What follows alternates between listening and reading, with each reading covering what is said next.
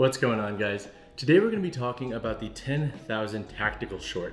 Now, I've been rocking these for a few months now, and I will say I have noticed a few distinct differences with this model when it comes to performance and sizing and fit compared to the core shorts. I have compared all the core shorts, so the interval, foundation, and session short in a video. I'll link that up there, but let's dive into what I like about this model. The first aspect I like is the overall durability. So I'm a barbell athlete. I compete recreationally in powerlifting. So I love the ripstop shell of these shorts. I think it does a really good job at resisting abrasion. Like these shorts, you can literally tell like there's not really much friction on the front portion of these shorts, despite having a barbell drag up them here and there when I'm deadlifting. The second aspect I like about this model is the every session carry pocket system. So basically both sides of the pockets on the short have a zip system, keeps your valuables really secure. So if you are somebody who wants to put their key fob, their keys, some cards, their phone in their pocket, you can zip them up and be pretty secure in the short. And that's really clutch for folks who are out using these when they're hiking and stuff, which I've used them for before. So I do like that aspect about the short.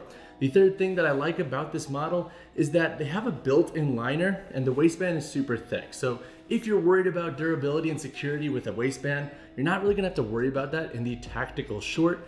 Plus, I'm a fan of built-in liners and shorts. I think it helps limit how much material we need to bring with us in our gym bag or just have on us on a daily basis. Plus, I do think that the shell and the liner of these shorts work really well. They never really get hung up on the thighs that badly.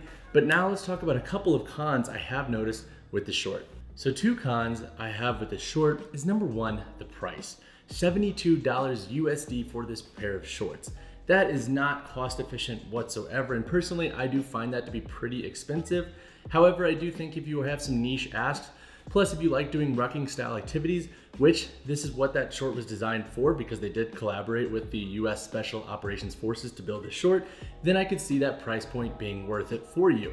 The second con I have with this pair of shorts is the sizing. So in the foundation, interval, and session short, I wear a medium. In this short, the mediums, it's choking my thighs a little bit and it's like a little bit uncomfortable. Now I will say this is a large and the waistband isn't the tightest or most snug, but when I pull the drawstring tight, it is just fine. But I did have to size up to a large in this model and the sizing is not consistent with this short and the interval, foundation, and session short. So to give you a scope of my measurements, I have a 33-inch waist, 38-inch girth around the maximal part of my glute, so going around my full hip, and then 23.5-inch mid-thigh. So if you are on the fence of what size to get, maybe you can reference my references and compare them to where you're at, and then you could size up to a medium or large based on what your needs are. Now, let's talk about the performance of the short, because I think that will help you understand if this short is gonna be worth it when it comes to the price point for your needs. So when it comes to performance, I'm gonna talk about three different aspects in this pair of shorts. Number one is more of our formal lifting setting. Number two is gonna be versatile training. So this will include agility work, plyometric work, even going for a swim in these shorts. And then number three is gonna be day-to-day wear, shorter / medium range runs, and rucking style activities / hiking in my case. So from a lifting point of view, I really do enjoy this pair of shorts when it comes to their overall durability. I like that the waistband is thick. I like that the drawstring is on the inside of the waistband, so it doesn't have that outward facing like board short waistband in the foundation short. So if you are doing things where the interior portion of the body might be having friction on the ground or another object, these don't come undone. Plus, I think the ripstop shell, as mentioned in the pros, does a really good job at resisting abrasion and friction, especially from a barbell. Now I will say, these shorts do come in a 5-inch and 7-inch inseam, and if you are getting a 5-inch inseam, then you're probably not gonna have to worry too much about friction on these shorts because with a shorter short, you're not gonna necessarily have a lot of barbell contact unless you do have a much higher pull in the clean. But now in regard to versatile training, I think this short does a pretty good job once again with accommodating this style of training. So when I talk about versatility, I'm talking about a short that is mobile and maneuverable and lightweight across all fronts of movement. So when it comes to plyometrics and agility work, I like the side slit down here in the side of the shorts. I think it adds a lot to the mobility of this short and how lightweight they feel. Plus the overall shell weight sits at around 139 GSM, which is pretty dang lightweight for a shell.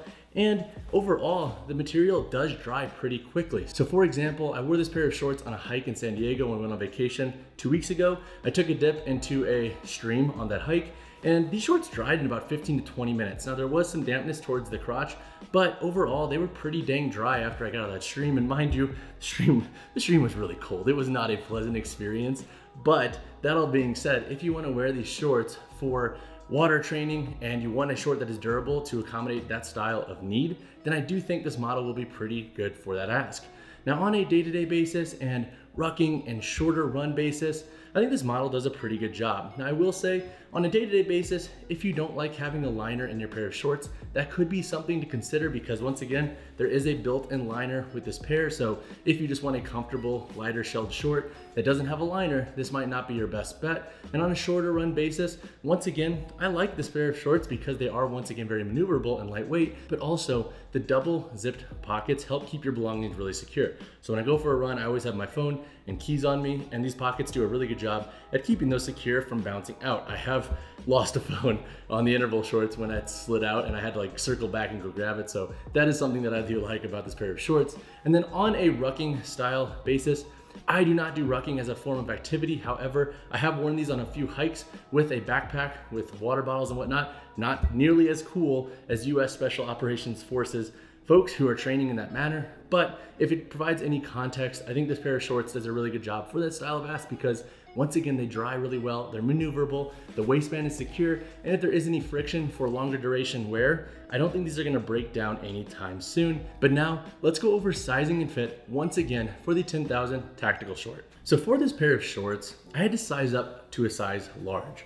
Once again, and I wear medium and foundation interval and session shorts, but the set and tactical short, which are the Pro line by 10,000, I have to wear a large end, and I'm not sure why that is, but there is a little bit of inconsistency there. And when I compare the set and the tactical short, we'll talk more on that. And when I do my set short review in the next couple of weeks, we will dive into that. But again, for some measurements, I have a 33-inch waistband, I have a 38-inch hip girth, and then at the midpoint of my thigh, it's around 23.5 inches. Now, hopefully that can give you some indication as to what size might be best for your needs, but also I have done a try on video. I'm gonna link that up there, so check that out if you're interested in other 10,000 gear.